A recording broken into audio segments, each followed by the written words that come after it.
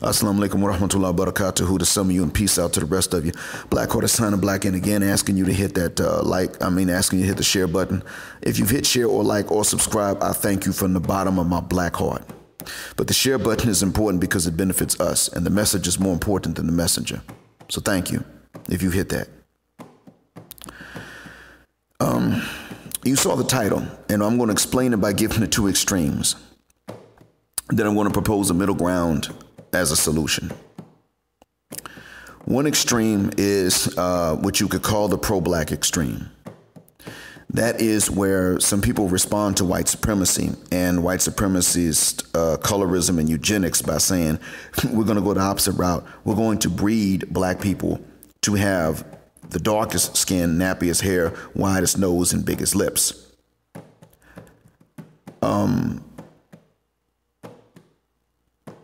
And that is because they're reacting, as I've said, to white supremacy. They're saying, no.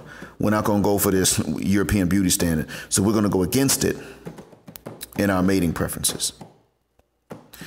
But what that means is everybody that's not black is an enemy to black people. That's one of the assumptions. And another weakness in this is that it ignores the natural diversity of the African race. Because Africa is very big, and the land area is equivalent to the land area of the moon, to be honest with you. And so because of the different climates in the continent and the different amounts of sunlight exposure throughout the year, there have been different phenotypes, different nose sizes, lip sizes, hair textures, and skin shades, without outside admixture. So the pro-black extreme ignores this, and it eliminates many black folks. And I was one of those that got eliminated. Now, I understood it in my case because I'm pretty unrecognizable to many of us. However, there are many others of us who are more recognizable but still get excluded by this logic because they're still recognizable as us. They're just light-skinned, or they just have thin noses, or they just don't have any lips. And they are looked at upon as being insufficiently black to qualify to ever marry and have their own kids. This would severely limit our population growth in a world that's already hostile to us.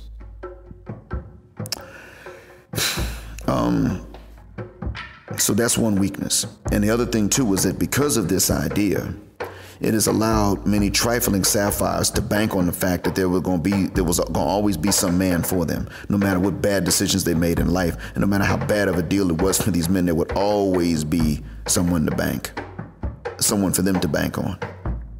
So it gave a lot of trifling sisters a safety net they didn't deserve. Okay, so I'm going to get the worst nigga I can find when I'm 16, and all the way up until I'm 29, I'm going to screw nothing but them, and I'm going to have some babies by them. When I am big and unattractive and I've got these kids that need raising because the dads can't do it, even if they want to, because black fathers are still involved usually. But, I want a better life for them babies. Then I can count on somebody who's going to be with me because I'm black, he black, his mama black. As Obsidian has said, and I want to give a shout out to him for it. This gives them that extreme. Now, the opposite extreme is the anti-black colorist extreme. This is rarer among people, but it does exist usually among some of the teenage boys who might be getting just the beginning of the red pill awareness. Now, why do I mention this? Because here's why. These guys, let's say between like 16 and 19, are still under the heavy influence because they're minors. They're under the heavy influence of the elder women in the family, and that is where colorism is perpetuated. See, every black woman's not colorist. The problem is that the ones who are colorist don't necessarily outgrow it just because they got older. So they perpetuate it, and this is why it gets passed on to teenage boys, preteen boys. But then later on, it gets done away with. The boys have to outgrow it when they become men. If they're not going to outgrow it, they know they can't perpetuate it to anyone else, because hell, who gonna listen to them anyway? They're black men. This is a matriarchy.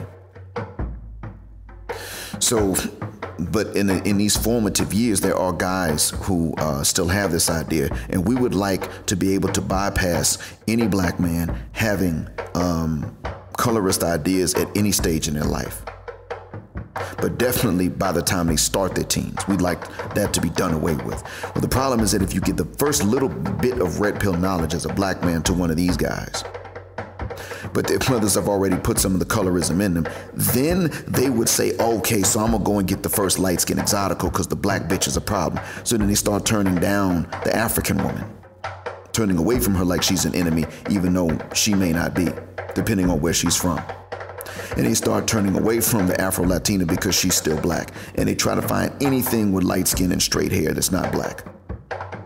That sets them up too, because the B1 all right about another thing, and that is that a lot of other people of color are still enemies. Not all, but a lot of them. So the B1 extreme says that everybody, or the pro-black extreme I should say, is that everybody else is an enemy. All of them. Everybody that's not black is an enemy. And as a matter of fact, we need to breed ourselves and breed out a lot of the diluted Negroes, so to speak. We can't have them anymore. Can't afford them. And then the opposite is every black woman is your enemy. And the further away you can get from black, the better. So, and here's the middle ground I propose. The pro-black extreme says that the Chinese, the Arab, Persian, Afghan, Pakistani, Indian, the Southeast Asian, like the Malaysians and the Indonesians, Filipinos, Cambodians, Thais, the Latin American, anybody that's half black is an enemy, is not one of us, and they can't be a good spouse. The opposite extreme is any black woman from anywhere is a bad spouse because she's black. Right off the bat. So the middle ground is where most of us hover around, but we have not proposed this as a solution to the extremes. I'm going to go ahead and get to that. Then I'm going to tell you why I said it. Look, on one hand, the B1 are right about a lot of other people being our enemies. They're wrong about everybody being our enemy. That's not possible. What we should understand, though, is this. The middle ground is to look at the woman, look at her culture and what her culture's attitude is towards blackness, not just an individual attitude. What is her culture's attitude? And here's why I say it. If she's okay with you being just as jet black, wide nose, big lipped and everything else, she's fine with it. You got to understand her people are not. If you have kids with her, first off, if you marry her without kids, her people are still going to write out of the will. So automatically, they're going to try to further impoverish you just because of that. Secondly, if you have kids, or you don't have them, again, her family's not going to help you with them babies. You need to understand that. Now, as this anti-race mixing campaign goes further among black folks, you're going to have many of us who are on the other extreme in your own families, the pro-black extreme, and they're not going to help you with your little mixed kids either. So then it's just you and her that got to do everything for your kid with no outside extended family support. Because to her family, the kid's too black, and to your family, the kid's not black enough. But also, there's going to come a clash. If her people are not for black folks, there's going to come a clash between us and them. I know this because in the black Muslim community, we're already beginning to clash with these folks, and it's spilling over into the black non-Muslim community. That's why many of you were hostile with these Arabs. We started that. We were the ones that got on their case first. I'm not saying it to brag, I'm saying it because we had to do it. We prayed next to them, and then they turned to smoke cigarettes. We had to get on that ass. We prayed next to them, and they left the prayer and went across the street from the masjid and opened up the liquor store. We had to get on their ass.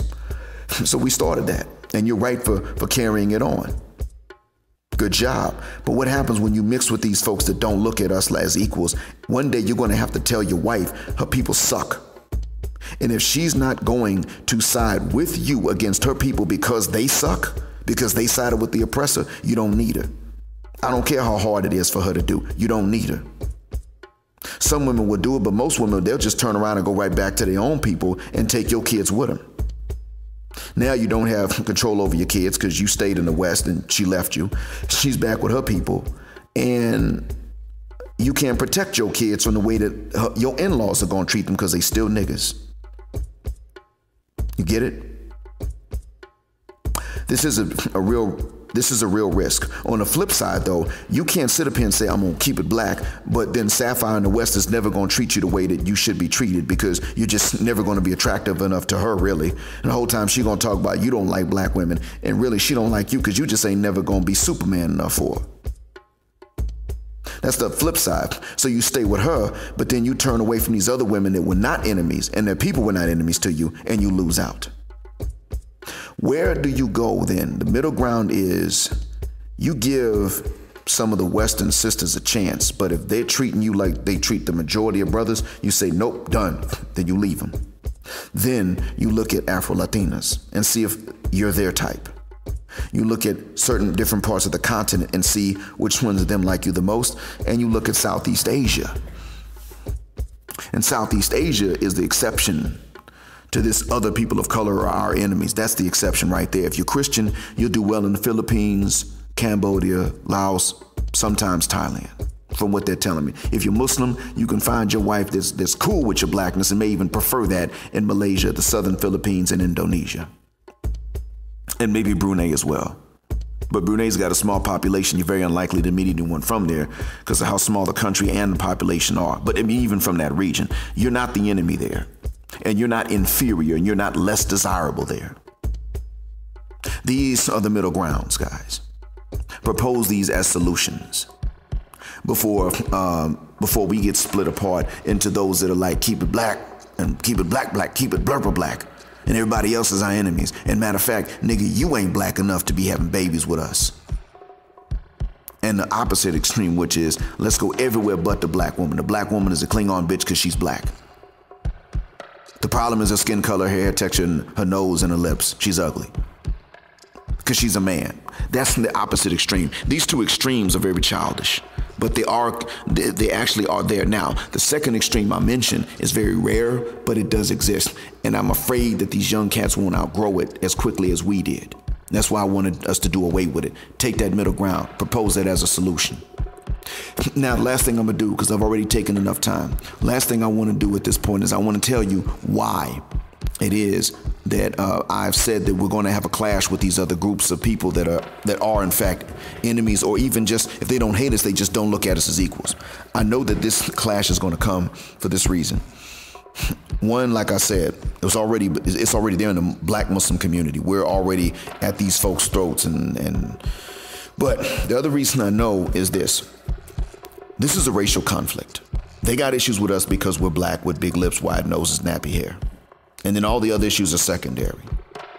It's not color. I mean, it's not culture, it's color. Then it's culture.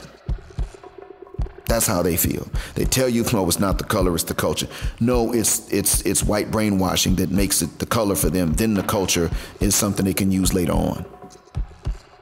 Meanwhile, their cultures actually do suck, and I know this. Hell, I'm living between them. So, this is a racial conflict. In Bosnia, before the conflict broke out, the Muslims had already lost their religion. The Muslim women were marrying Christian men, which is not allowed, regardless of our opinions about the matter. It's not allowed. The Muslims were eating pork and washing it down with vodka. They had completely assimilated culturally, lost their distinction. The only thing left were their names being different. At some point, the Serbians still started to go after them. Now, they're the same race. They're both Eastern Europeans, speak the same language. Yet and still. Wait, no, I'm not sure if they spoke the same language or not, actually. But what I do know was that they grew up together. They had become, bosom buddies, and you couldn't always tell them apart. And then fast forward, and all of a sudden, best friends are looking to kill each other now because the Christians hated the Muslims. The Muslims did not start that conflict. And they're the same race. You strip them naked, you don't know who's who till they tell you. It still happened. What the hell do you think is going to be the case even if you marry? Not only even if you marry, but especially if you marry these women from cultures who look down on you. That's not going to prevent the conflict. It's going to accelerate it. That's how. And when that conflict does come and you got to sit up here and you got to say some nasty stuff or do some harsh things to the men from these other communities, can you trust her to side with you against them because you're right and they're wrong? Sometimes you can, but a lot of times you won't be able to. It's not going to happen. She may love you, but that doesn't mean she's willing to side against her own people the way we've been willing to do. But the difference will be that it's wrong for us to side against our own people because we were the victims. She will be willing to side against you and not our own people, even though you're still the victim and they were wrong. That's the difference. Morally speaking, they don't compare. Do you understand now why it is that I have to record this? Choose the ones that choose you, but from the communities and peoples and cultural groups that do not have an issue with you based on your blackness. That's the middle ground. Propose this. Thank you for listening. I greatly appreciate your patience. Black Heart sign and black out. Assalamu alaikum and black male power.